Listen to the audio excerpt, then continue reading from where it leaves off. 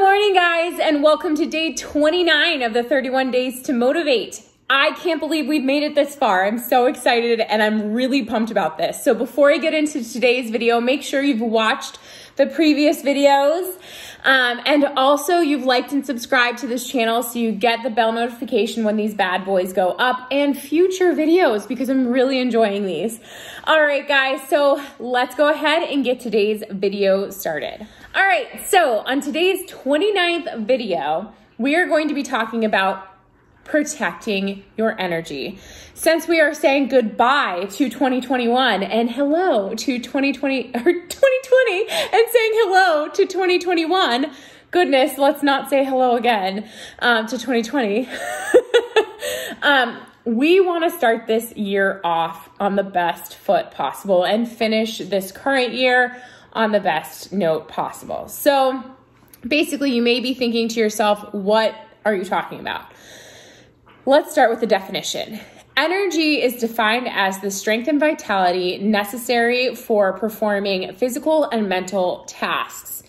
And it's a very popular topic because I feel using technology and being connected constantly to the world around us, whether it be social media or news, whatever, or having to work through telecommunication, we are drained by the end of the day. I can tell you, most people I come in contact with, clients, whomever, and myself included, training virtually is definitely, it's fun and it has its benefits. I love being able to do this during this time, but being on a screen is taxing. So ways that we can do this, ways that we can protect our energy going forward, I have a few tips for us. So number one is control the stress in your life.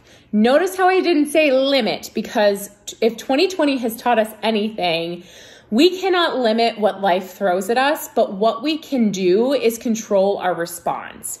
And that is something that I feel like I'm getting a little bit more skilled at, not necessarily having a 5-alarm fire every time something goes horrifically wrong.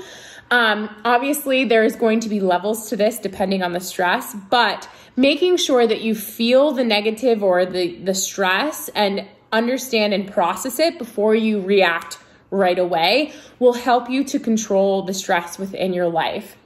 And there are obviously ways to do this. And basically, I'm gonna just, number two would be lighten your load. Lighten your load when you're feeling drained. Talk to people, ask for help, reach out, see what you can limit, what is not necessary as for right now to sustain you, and then see if other people within this realm or if there are other people involved in the things that are stressing you out, talk to them about it and see if they can help you lighten your load. And I mean, community always benefits people. We've talked about this. It just helps to know that you're not alone. You're definitely not alone during times of stress. You just have to reach out for help. So lighten your load when things are feeling bad, when you're starting to feel depleted. That's another tip for you. Number three, my tip to help you boost your energy would be to exercise. Duh, that's a no-brainer. I know, I'm sure everybody's sick of me telling them exercise and eat well, but it's truly how you boost your energy and get your game on for the rest of your day, especially when life is throwing you curveballs all freaking day long. I can be the guinea pig for that. I can definitely testimonial right here. If it wasn't for a daily exercise practice, I really don't know where I'd be as far as my mental state and balancing all the things that 2020 has sent my way. So exercise also benefits sleep, which in turn benefits your mental, physical, and energy levels. So definitely get your exercise in, even if it's a 30-minute workout of walking or stretching, whatever you've got on your plate, just take it. Give to yourself, people. Okay, so that was number three. Number four is limit your negative exposure. So limit the people that are draining your energy. Make sure you're not draining your energy with the thoughts and things that are in your head, because we've talked about this too in previous videos. And also limit negative, quote unquote, negative behaviors. I'm not going to label anybody, but behaviors as in your alcohol consumption, your smoking habits, anything like excessive caffeine that you're taking into your body that are not actually giving your body energy. They're just depleting it and draining it further.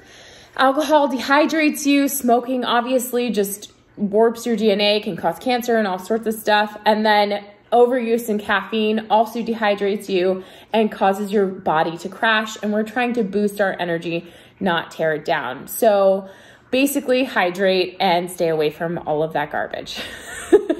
Again, I'm not labeling anybody if you partake in this. Make sure you're not draining yourself. Keep your mindset in check. Listen to audiobooks that fill you up, or podcasts or meditations, things that we've talked about. Emily does some great stuff with her meditations that she's done. I loved her self-love meditation. I think it's wonderful. I think, you know, any practice that's going to build up your energy, of course, and reset your mindset is going to, again, benefit you and your energy. Another tip, refocus your energy. When you're finding that your thoughts are kind of consumed by negative thoughts or negative news or whatever, really try and take a step back. Even if you need to write it down or discuss it with someone, refocus your thoughts and really get some perspective on them. Are these true things that you're telling yourself, or are they just built-in behaviors that are helping you respond to some already crap situations?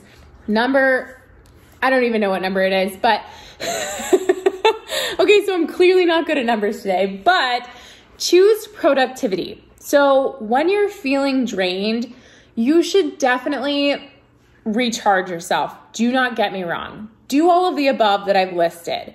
But if you can accomplish one small task that makes you feel productive, it can help to boost your energy and make you feel more accomplished. In turn, there's a reward system there. So choose whatever little productive thing that you can do that day, get it done, be proud of yourself, and then move on.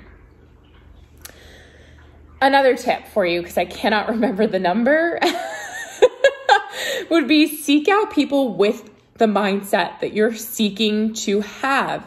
If you're feeling very negative or low energy, seek out people that you want to emulate. Follow them on Instagram, Facebook, whatever. Reach out to them in a text message, a letter, an email, whatever. And really seek them out, seek out their advice, or just listen to their words of wisdom, because on a bad day, they definitely can lift you up, okay? So with that all being said, I hope you take away a little bit of tips that can help you benefit your energy, conserve some for the future, and enjoy the time that you have and the body that you're in. And of course, give it rest when it needs it. All right, guys, so I hope you're feeling productive today. I hope you're feeling high energy. If not, you know what to do. And I'll see you in tomorrow's video, guys, for day 30. Bye-bye.